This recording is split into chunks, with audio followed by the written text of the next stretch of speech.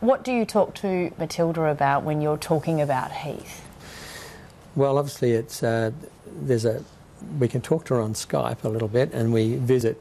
Family members visit her regularly. And look, Michelle's been brilliant. She's kept Heath very much alive in her daughter's eyes, and she asks. She's always full of questions, always wanting to know, you know, this or that about her dad. And I guess that'll just get more intense as she gets older. And obviously, we would welcome that when she's old enough to travel by herself. And can you see any of Heath's qualities in her? Yeah. Absolutely. What are they? Amazing. She's very inquisitive, which Heath was. She's got an enormous number of his mannerisms. She's got his energy because, you know, Heath never slept from when he was 2.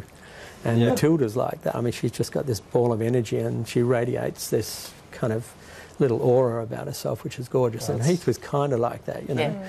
So it's fabulous, really. Nothing can compensate, obviously, for the loss of a son, but you might just be helping build a legacy here. So thank you so much for raising the issue. We do, unfortunately, have to go to a break now, but thank you so much for coming in. Pleasure. Thank you all. Thank you.